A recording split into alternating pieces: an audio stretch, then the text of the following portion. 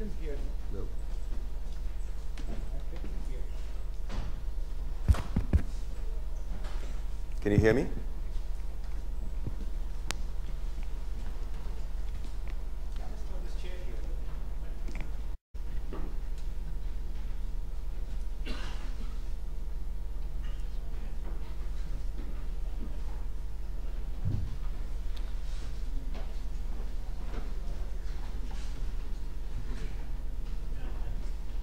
Okay, good afternoon to all of you.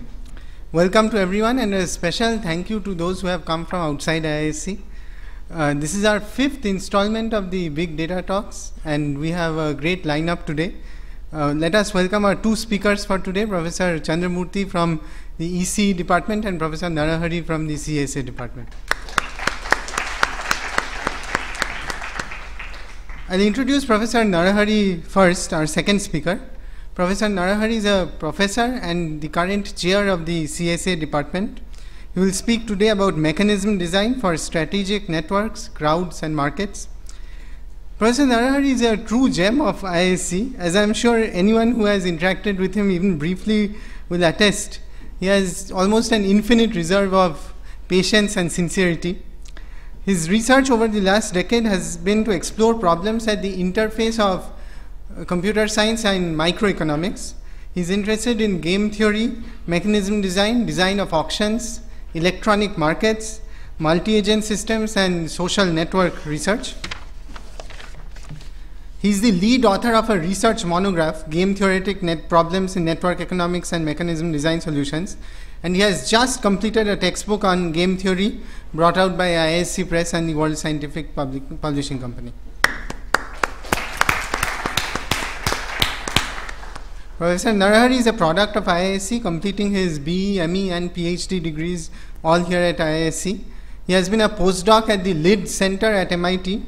He is a member of the IEEE, Indian National Academy of Sciences, Indian Academy of Sciences and National Academy of Engineering. In 2010, he also received the J.C. Bose National Fellowship. Let's again welcome Professor Narahari. Now for our first speaker will be Professor Chandra Murthy from the EC department. He will speak about the role of sparse signal recovery in big data analytics. Professor Chandra Murthy is an associate professor in the EC department. He received his BTech from IIT Madras, MS from Purdue University, and PhD from the University of California at San Diego.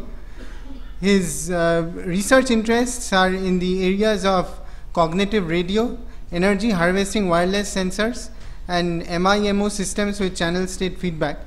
Professor Murthy is an IEEE senior member and associate editor for the IEEE Signal Processing Letters, and is a current member of the IEEE Signal Processing Society Technical Committee. Let's welcome Professor Chandra Murthy. Okay. So thank you all for coming. Right off the bat, let me start by saying that I am not a machine learning expert, and I am not a data analyst either. So in fact, I have not written a paper which has the phrase big data in it. And I was thinking about it. I don't even think I've written a paper which has the word big in it. Okay. So today I'm going to talk about the role of sparse signal recovery in big data analytics. But what I'm going to talk about is mostly stuff that is known out there, but maybe giving you a little bit of my perspective on it. Also, let me add that since I don't know much about this topic, if you know something about it and you wish to pitch in, you're more than welcome to do so. Please add your comments. You can interrupt me at any time. And also understand that if you find any errors in my slides, it's just me checking whether you're awake or not. And finally, if you have those interesting questions and I say, that's an interesting question, I'll leave it for Professor Narahari after me to answer. You know exactly what I mean. So with that, let me start by asking a question. How many of you were here for the previous big data talk? Okay, quite a few of you, but for those of you who weren't here, you missed an excellent lecture by Professor Jayant Haritsa, and one of the things he did was to actually debunk a lot of myths associated with big data and bring us down to ground in terms of trying to sort of burst the bubble and hype around big data. But you know, as they say, you should keep your feet on the ground but your eyes on the stars. So I'm going to sort of, or maybe even better yet, given that this is about big data, cloud computing, and so on, it's perhaps more appropriate to say that let's keep our head in the cloud. So with that in mind, I'm not going to talk about one hype, that is big data, but rather two hypes, which is big data and sparse signal recovery. So what is big data? It's a little strange to bring up this question at this stage, the fifth in the series of talks. And of course, many of you certainly know the answer, or one answer, which is big data is data so big that it won't even fit on a single computer, right? Well, I want to give you a slightly different perspective on the answer to this question. And perhaps a different way to look at it is that if you are Gulliver in Lilliput land, everyone else, like the Lilliputs, look very small and you are big data. On the other hand, if you are in Brobdingnag, which is the land of giants, then maybe Gulliver is the small data and everyone else is actually big. So the point I'm trying to make is that what is big data really depends on who you are, and that perhaps explains why all of us are in this room today, which is that there is something here for everyone. Okay, and depending on what our goals are and what our problems are, within our little domain, we probably have big data problems that we need to reckon against. So some challenges in big data, which maybe most of you would resonate with in some form or the other, are to start with, of course, the sheer volume of the data, which necessarily requires you to think about distributed or parallel algorithms, and also deal with security and privacy issues associated with sharing this data across data centers. The second thing perhaps is the fact that massive data sets involve many attributes and require you to use some modeling techniques. For example, in the very first lecture, we talked about Johnson-Lindenstrauss lemma and how it allows you to take high dimensional data and reduce the dimensionality greatly while preserving the interpoint distances between points in your data set. So this is the modeling and representation aspect, and I'm going to talk a little more about that in this presentation. And thirdly, there is real-time processing, where you're required to make split-second decisions based on data just as the data is flying by you. And I know nothing about this topic, so I'm not going to say anything more about this. And finally, there is the point that data can often be corrupt or incomplete, which need you to come up with robust algorithms that can handle errors or noise and incompleteness in the data. So what is the role of sparsity in all of this? So the way I understand it, there seems to be three roles that sparsity plays in big data analytics. And so the first, perhaps let me start with the left. So the fact that data has, there's sparse structure in the data. That is to say that in some representation, the data can be represented as a big long vector which has lots of zeros in it. The second aspect is that maybe you can think of data as an image, but this image is not a clean image. There's some corruption in the image. So there may be some occlusion or some other kind of corruption which can be represented as a sparse corruption in the image.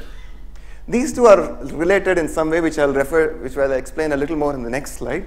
And then there is the idea of having sparse data. For example, if you consider the Netflix type of problem, what you have is, let's assume that from the start of time, if you think of how many movies have been made by mankind, let's say a million movies have been made by humans in all languages put together. And let's say there are 1 billion people in the world today.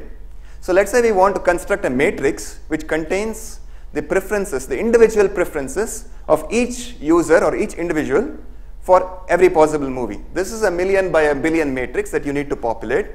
And perhaps you have observations of a very, very tiny fraction of this matrix. So you may know, the individual preferences of about 20 movies of maybe, at 100,000 people.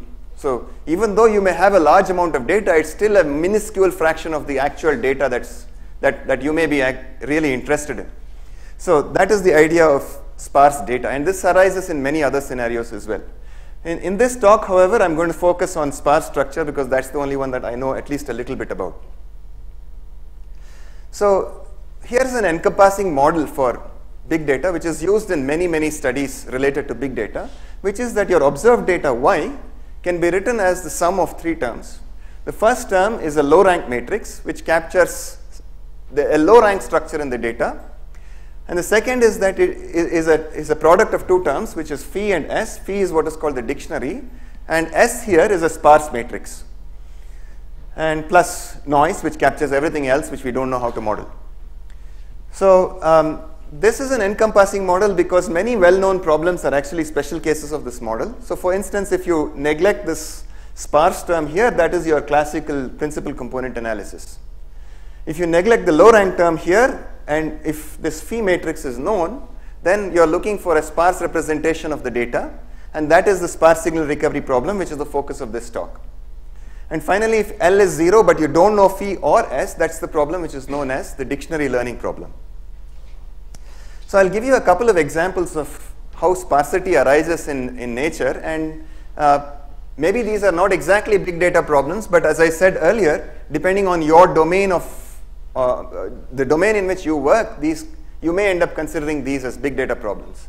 So the first is the problem of estimating a wireless channel. So consider that there's a base station which is transmitting a signal to a mobile, and this signal is this wireless signal. There is a direct path between the base station and the mobile, but there's also the signal that bounces off a nearby building or a vehicle, and so there are multiple paths that arrive at distinct times. So if you plot the impulse response of this channel, it may look something like this. Now what this means is that signals that go from the base station to the mobile go through a channel that acts as a filter with an impulse response like this. So in order to be able to decode or to recover the data at the mobile station, you need to be able to figure out what the channel is doing to your data, which is the problem of channel estimation. So these channels are, due to this multipath, these channels are naturally sparse in the lag domain. This maximum delay spread of the channel is usually very large compared to the number of non-zero taps that are in the channel. And so often you have to estimate not only these non-zero coefficients, but also these different lags, which is also perhaps referred to as the support of the channel. And on top of that, since we don't know the data either, you need to estimate both the data as well as the channel. So you don't know what was sent, and you don't know what the channel has done to what was sent. So in that case, it's a joint channel estimation and data detection problem, which may be thought of as a partially unknown dictionary learning problem. Another completely unrelated example is perhaps an air quality control example. So here is an experiment that was done in the city of Cambridge. So this is for pollution monitoring. So these blue dots here are essentially nitrogen dioxide diffusion tubes, which are essentially sensors that are used to measure the pollution level at those locations. And they send their data to a command and control site. And what they are doing is to develop an app which can send a query to this database and find out what the current level of pollution at a given location is.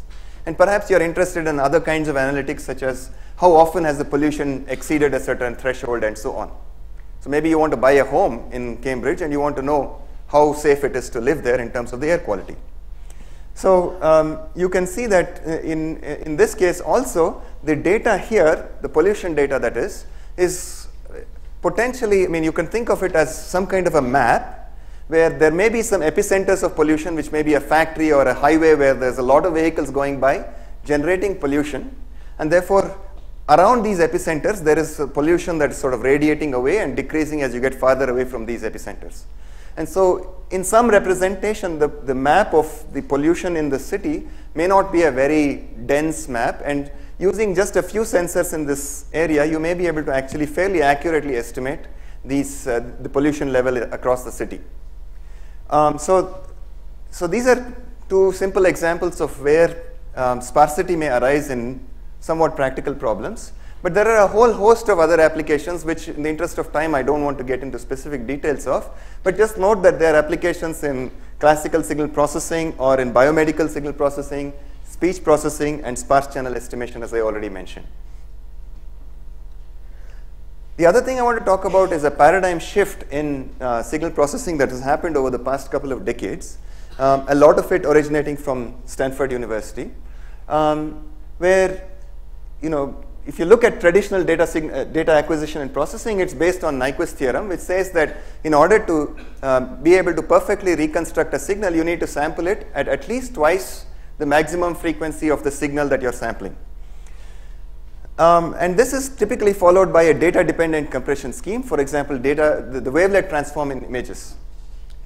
this observation that you sample the signal at a very high rate and then you do some kind of data dependent compression on it is what prompted Donohoe in 2006, David Donohoe, to observe in his paper, I quote, "Why go to so much effort to acquire all the data when most of what we will get will be thrown away? Can we not directly measure the part of the signal that will not end up being thrown away?"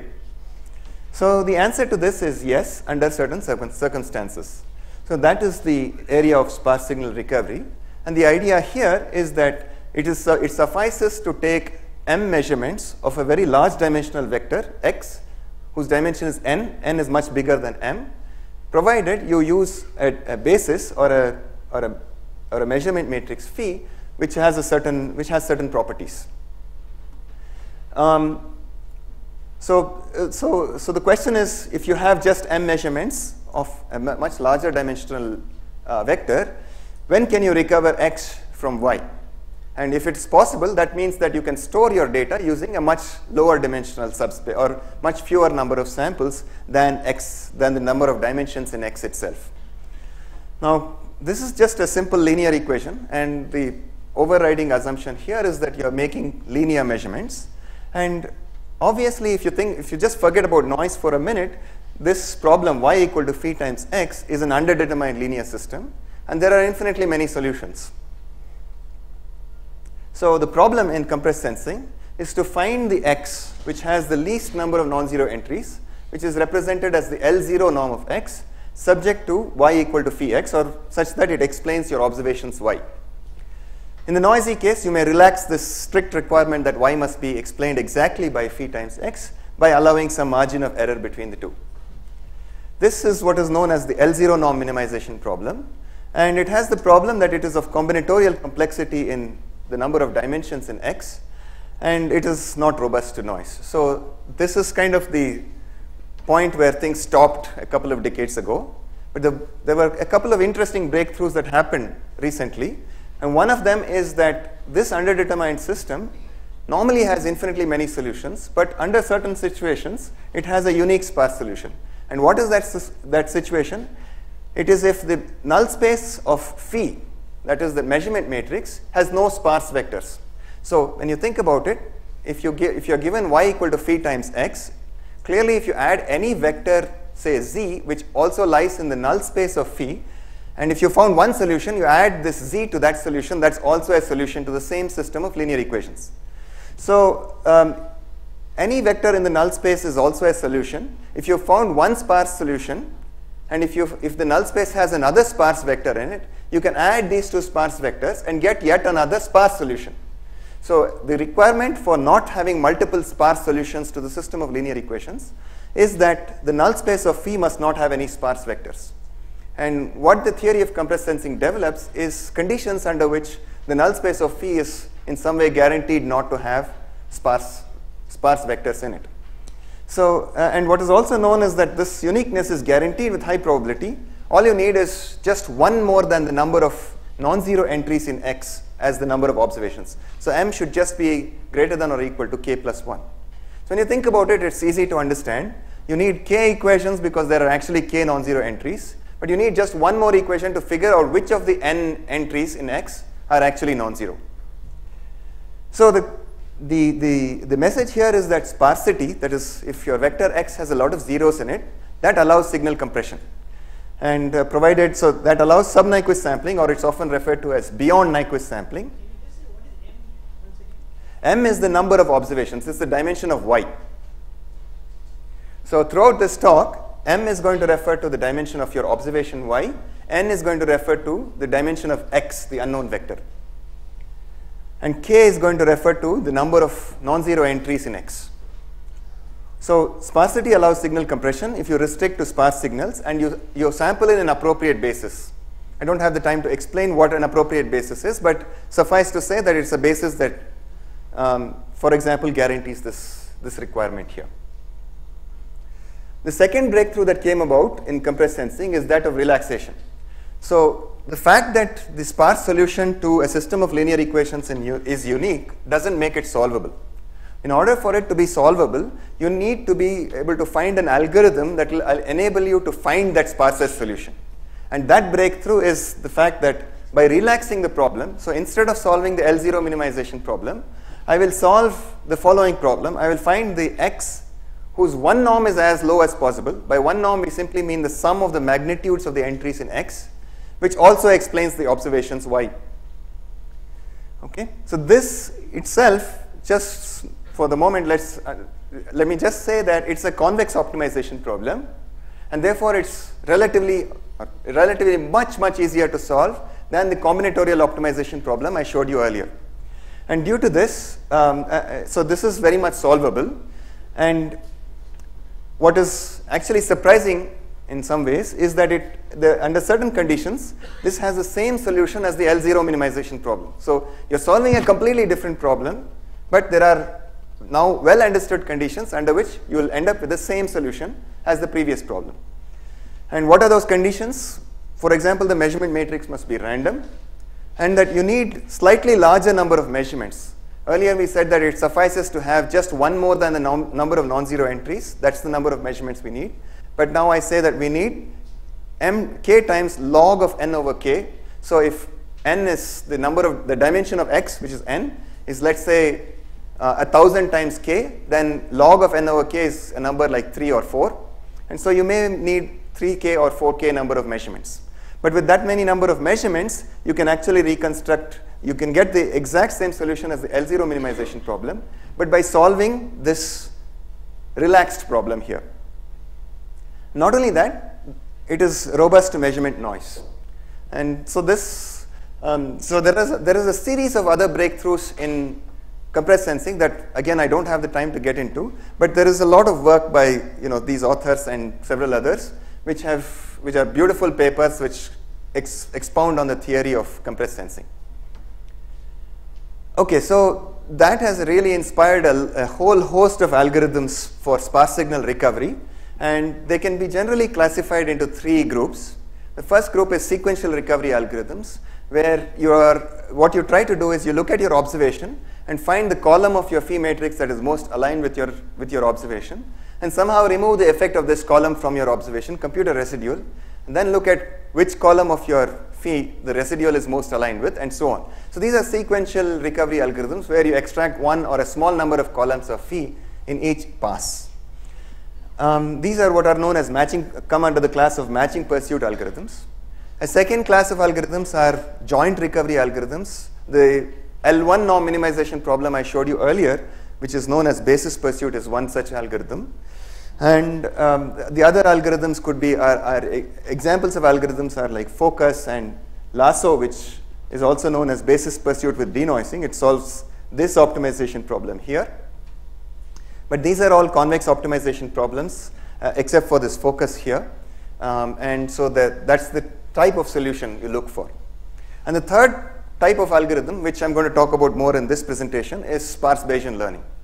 So here what you do is you consider this sparse vector x as a random vector and use a prior distribution on x that promotes sparse solutions. And not only that, you use you have a parameterized prior, and you learn the sparse vector as well as the prior parameters. So in Bayesian learning, we consider, so one example of how you do Bayesian learning is to consider a general parameterized prior, in this case a Gaussian prior of this form. So P of x parameterized by this parameter gamma sub I, so this is the ith entry of the vector x, is a Gaussian with variance gamma I. Now it seems like we've made the problem even more complicated because we didn't know xi's, but now we don't know xi's and we don't know gamma i's. If you knew gamma i's, estimating xi's is real easy. All you have to do is to find the conditional mean. And for Gaussian distributions, conditional mean is easy to find, and so it's easy. However, we don't know gamma i's, so what we're going to do is to try and estimate gamma i's from the data itself. And so for that, we're going to maximize this likelihood function. And in constructing this likelihood function, what I'm looking at is what's the probability of these observations y parameterized by gamma itself. And now we can consider this x here as a hidden variable, and we marginalize out the distribution of x. So normally, or rather one way of doing that is through the expectation maximization algorithm, which consists of 2 steps, the E step, expectation step, and the maximization step, which are iterated. And in the E step, you compute the skew function or the posterior distribution given gamma of t. And this posterior distribution of x given y and gamma of t is simple. It's just a Gaussian distribution with this mean and this covariance matrix. The formulas are unimportant here. Just all I want to say is that they are easy to compute. And in the M step, we maximize this skew function given the posteriors that are gathered in the E step. And once again, by virtue of the fact that we've used this Gaussian prior, finding the gamma is actually easy. So it can be done in closed form. So that inspires this algorithm, which is known as the sparse Bayesian learning algorithm for estimating this sparse vector. So as you can see, there's just two steps here. You initialize gamma to anything. Ideally, you don't want to initialize it to a matrix which is already rank deficient. So you could initialize it to the identity matrix, and then you compute this mean mu and this covariance matrix sigma, and then you update your gamma, and then you go back and forth between these two steps.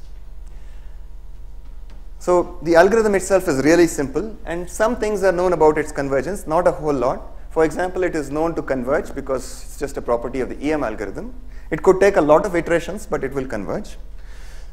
And also it is also known that the global minimum of this L of gamma always occurs at the sparsest solution in the noiseless case, and that the algorithm will converge to a sparse local optimum no matter where you start from. So it has some nice properties, but let me show you some, a toy example and how this performs in the toy example.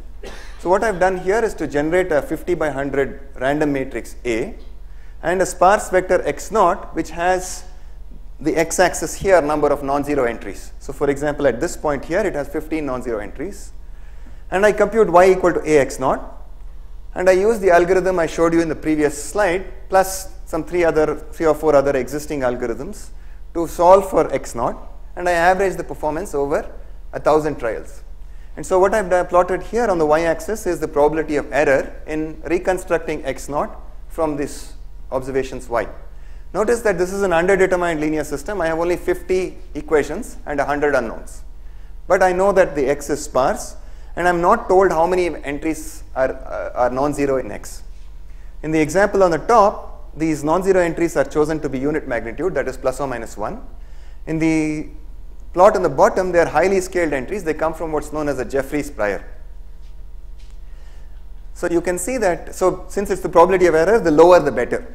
And you can see that this sparse Bayesian learning algorithm actually outperforms some of these other algorithms that are known in the literature, like orthogonal matching pursuit, cosam map, or L1 minimization. And in fact, it performs much better than the other algorithms, especially when the entries are highly scaled. No additive noise here? There is no noise here. That's correct. How do you know K? So for the OMP, you need to know K. The receiver. You need to know K. But for the other algorithms, you don't. You don't need to know K. Determines K? Yes. So sparse Bayesian learning. So in this algorithm, you just iterate these steps, and what you find is that many of these gammas, the entries in gamma is going to be a diagonal matrix by construction, and many of those gammas actually go to 0. And so it somehow automatically learns K. So now let's talk about using such an algorithm to learn over a network. So what I have here is a network of L data centers, S1, S2, S3 up to SL. And each node or node J has an observation Yj, which comes from a linear model like I described to you earlier. And the goal is to reconstruct Xj at node J. So each node is interested in its own vector. And what is known is that these Xjs are all sparse.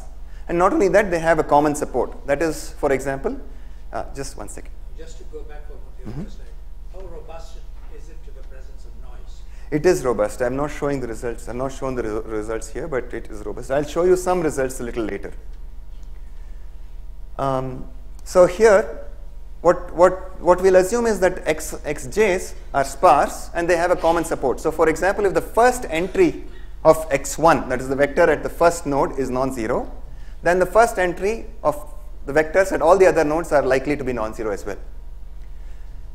There are two ways, obviously, in which you can try to find these xj's at all of these nodes. The first is centralized processing, which I'm not going to talk about very much, except to say that it is perhaps optimal in some sense, but it is computationally demanding and it doesn't scale well as the number of nodes increases.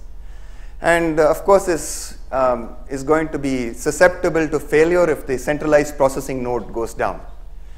The alternative, which is very popular today, is distributed or in-network processing, where each node computes something locally and exchanges some messages with its neighboring nodes. So this is secure in the sense that these observations yj's need not be shared across nodes, and it is also robust to node failures because there is no central node that is doing all the processing. And thirdly, suppose thirdly, if these phi-j's, the matrices using which these projections were computed are different at different nodes, then in order to do centralized processing, you will have to exchange not only these xj's, you'll have to exchange not only these yj's, but also these phi-j matrices, which are actually very large matrices. So that involves a very large communication overhead. So in order to capture this common support, what we'll do is to model these xj's using a joint prior. So in fact, let me just go back for 1 second and mention one other sort of significant point here, which is that this sparse Bayesian learning algorithm uses a Gaussian prior, as you noticed earlier. P of x parameterized by gamma I is actually Gaussian. But in neither of these examples is my sparse vector x being generated using a Gaussian distribution. So it doesn't require the distribution that generated x0, and x0 could even be deterministic and unknown. This modeling is just used for developing the algorithm. It doesn't require that the data be generated from the same model at all. So once again, to capture this joint or this common support, we will model these xj's with a joint prior. That is, there is a common gamma matrix which captures the joint distribution of these xj's. Rather, these xj's are independent across the nodes, but parameterized by the same gamma.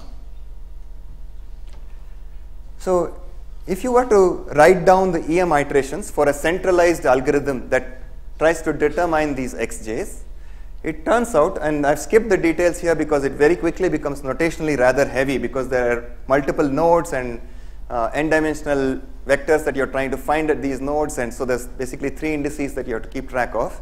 So I've skipped the expressions here, but what I want to mention is that this kind of sparse Bayesian learning algorithm can be extended for a centralized setup across for estimating these x vectors across the network, and this that is what is referred to as the multiple measurement vector framework for sparse Bayesian learning.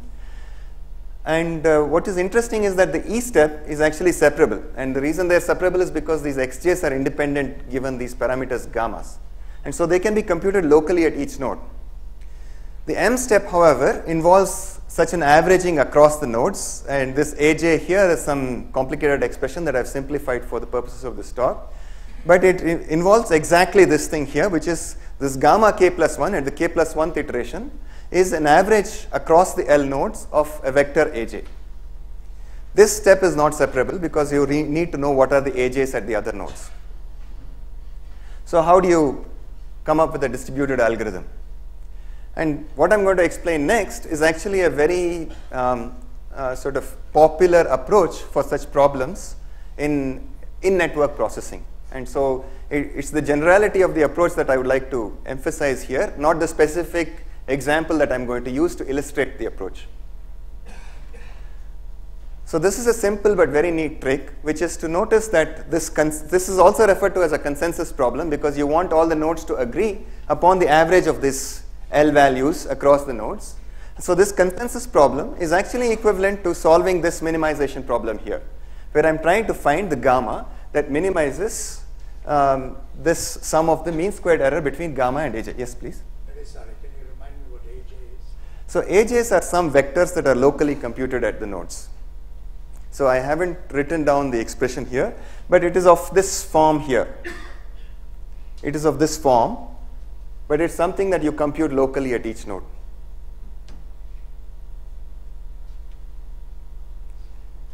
So now since I have many nodes, each node would compute something of that form, and now you want to actually average that across the nodes. So these two problems are actually equivalent. If you think about it for a second, or you can just sort of differentiate this with respect to gamma, you will see that the solution to this problem is exactly this. Now, even this doesn't allow you to have a distributed implementation because you still need to sum this up over across the nodes. But for distributed implementation, what you can do is to replace this gamma with a separate gamma j at each node. Now this becomes separable because each node can compute this quantity at using its own value of gamma j. But you want to force the nodes to agree upon gamma j. So what you do is to introduce a set of bridge nodes. And so you already have a network, and you use this network, identify a set of nodes and call them bridge nodes. And you can use the gammas at these bridge nodes, or you can even introduce new variables, say gamma I dash, which are the bridge variables. And these are a set of linear constraints which forces these gamma i's to be equal to each other.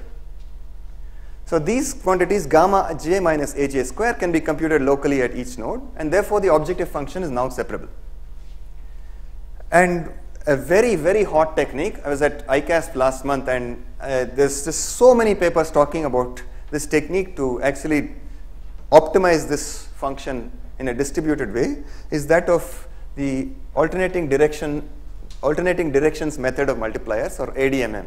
So for those of you who are already familiar with this technique, this is going to be very simple. But for those of you who are not aware of it, it might be useful to know about it. So the general problem is to minimize the sum of two functions, f of x and g of y plus g of y, with respect to x and y, subject to a set of linear constraints. And the conditions on these functions f and g can be fairly general. Think of f as being convex, but g need not even be convex. Okay. So in order to find a solution to this problem, what you do is to construct what is called the augmented Lagrangian. So this is your normal Lagrangian, where you consider f of L to be f of x plus g of y plus these Lagrange multipliers times ax plus by minus c. But you add this augmentation term, rho times this. What this does is it makes this function L rho to be strictly convex in x or y given the other variable. And so that leads to these iterations here, xk plus 1. So you alternately optimize this L rho with respect to x, keeping y and lambda fixed. Then you optimize it with respect to y, keeping x and lambda fixed. And then you do a dual update step. In the example I showed you earlier, this f of x is your sigma f of lambda j minus aj square. And in fact, the previous example doesn't even have a g. These two problems here are now convex problems, and they are easy to solve. And it turns out that you don't even need to exactly solve them. In practice, you can actually get away with attempting to solve them, for example, executing one step of a conjugate gradient descent algorithm. There are many benefits of ADMM, and perhaps the most important benefit is that there are many rigorous convergence results that are available, but I don't have the time to explain those because it becomes mathematically quite intense. But these algorithms facilitate distributed implementations, and they are very flexible, and you can use them to many other non-separable functions, for example, the nuclear norm. And this EM algorithm that I've been talking about is actually just a special case. It's when you want to do exact inference, but you can also consider approximate inference techniques which are much faster. Sorry, just what happened to rho? So there is some intuition on how to choose rho, but in this talk I'm not talking about that. We have some so here is a toy example, and this is some part of some work that we've submitted, in which we have actually commented on rho and how to choose rho a little bit. But I think the last word on it has certainly not been said. I can discuss that more offline. This is a toy example with 8 nodes. For the left plot, the signal to noise ratio in the observations is taken to be 20 dB. On the right plot, SNR is the x-axis. And n is 50. And the number of observations is 15. The sparsity is 10%. That is, 5 of these 50 entries are taken to be non-zero. And what is plotted is the average mean squared error in reconstructing this x vector at each of the nodes and averaged across the nodes as a function of the number of iterations. So what is shown is the support aware linear minimum mean squared error estimator, as well as the initial algorithm I proposed or showed you, which is the centralized scheme, and then its decentralized implementation. And you can see that with just a few more number of iterations, the decentralized scheme achieves the same mean squared error as the support aware LMMSE scheme. Also, if you look at it in terms of SNR, the scheme actually approaches the performance of the LMMSE scheme as the SNR increases. It's also compared with some other existing technique like the DCS SOMP to show that at lower SNRs or intermediate SNRs, it performs better. I have two other small examples. One is of where we've used sparsity in wireless communications. This example is in wideband channel estimation. This is the same example as I alluded to earlier. Here we have considered an OFDM system where the goal is to estimate this channel H at the transmitter. So this is a standard OFDM system which involves an IFFT at the transmitter and an FFT at the receiver. And what we have is a data detection, a joint data detection and sparse channel estimation block. And what's interesting here is that this E step nicely splits into a step where you estimate the gamma, which is the parameter gamma or the hyperparameters that I referred to earlier, and the X, this is the data matrix X. And you can see this is the mean squared error in estimating this channel H as a function of the signal to noise ratio of this transmission here. And the performance of our scheme is the pruned EM SPL, that's the best performing scheme, is approaching that of the support aware EM technique, and it's significantly better than some other techniques such as basis pursuit. The next example is spectrum cartography. Here the goal is to come up with weather maps, but for the spatial spectrum usage. So here is a 100 by 100 area where there are 3 transmitters, but the wireless channel is, there is shadowing and path loss and so on, and therefore the spectrum utilization map looks something like this. And so as you can see, this map here, although it looks like 3 amoeboid features in there, it still has considerable structure in it. So what we've done is to use sparse recovery techniques to first identify transmitter locations, and then we've exploited the spatial correlation in the shadowing to reconstruct the shadowing across the area. And so what is shown on the right here is the map that is recovered by our approach. Again, I don't have time to go into the details, but this is just to show that this is also related to the pollution example I mentioned earlier. So it's just to show that sparse recovery plays a role in this kind of problems as well. So to summarize, exploiting sparsity can be useful in big data analytics, and I suppose my personal message in this context is that Bayesian methods are interesting because often they allow you to have very simple updates and they have promising performance in many applications.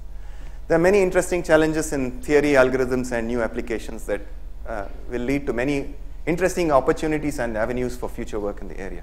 Thank you very much for your time, and thank you for coming.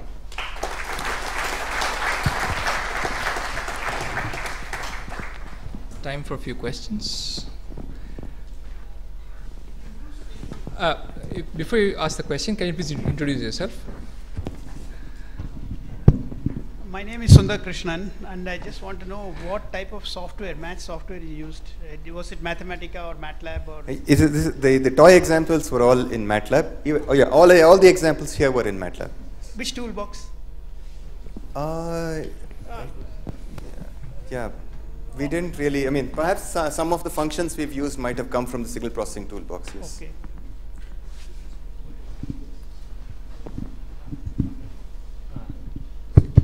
Chandra, this is a comment on the updates that you have. You wanted to compute the average. What you set up was a Lyapunov function, which has this minimum at the appropriate point. So if you do gradient descent on that, then what each node has to do is take the neighbor's values and then take an average, and then that's their new value. So does that scheme not apply here directly to get to the converged average value? There are guarantees on the rates at which this will converge and so on. So I was just curious if That's not applicable in this context. So if my understanding is correct, that's what we would do here. So is Saurabh, are you here? This is joint work with Saurabh. So.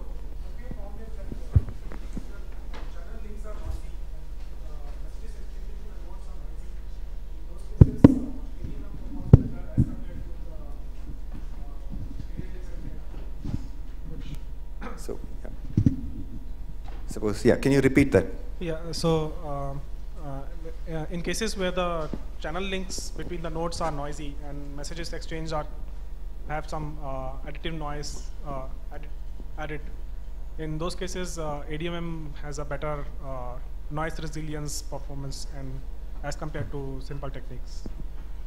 Also the convergence rates are better are better as compared to simple gradient descent techniques in ADMM.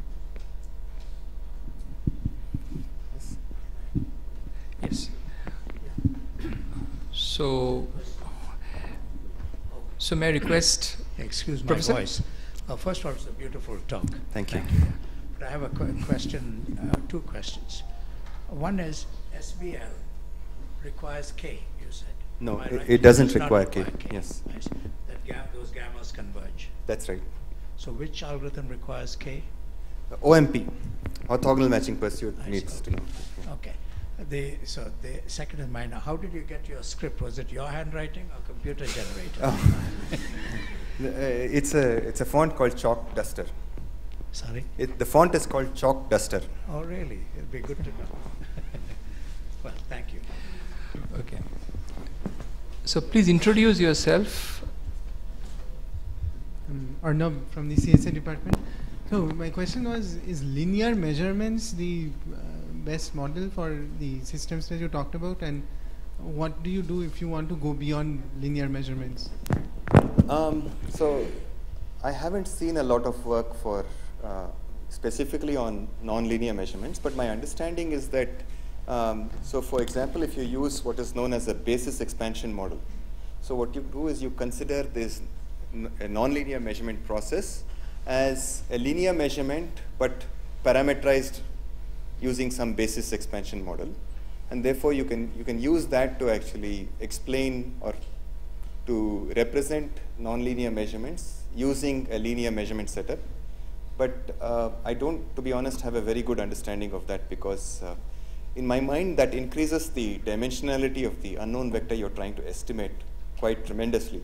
And so I don't know if that is really the best approach for that, for all problems. If somebody else has a comment on that or an answer to that.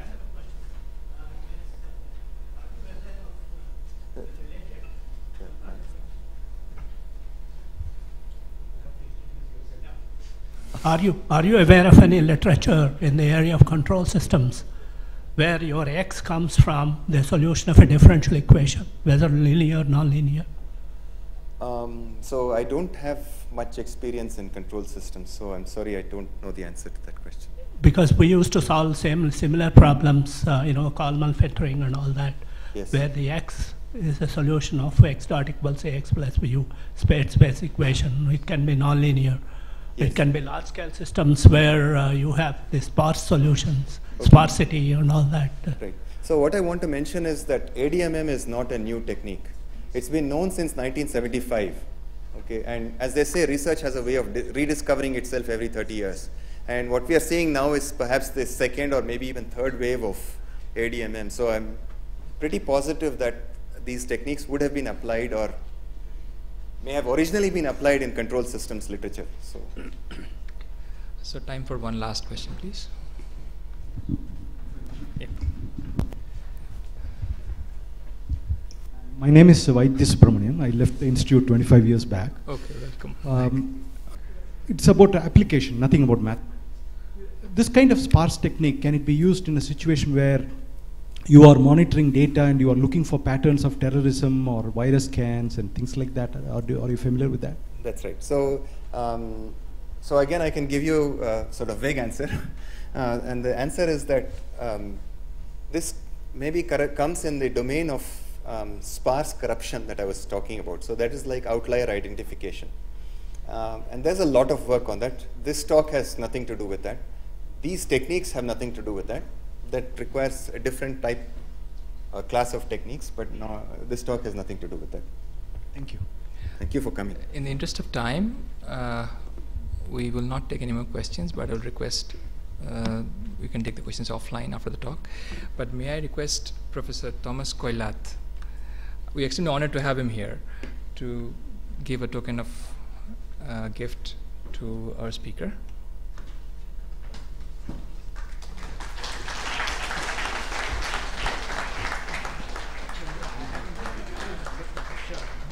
It's a T-shirt, which they would have given you whether you give a good talk or not. You got a very good talk. And I think it's a CSA shirt given to you because you're a member of ECE.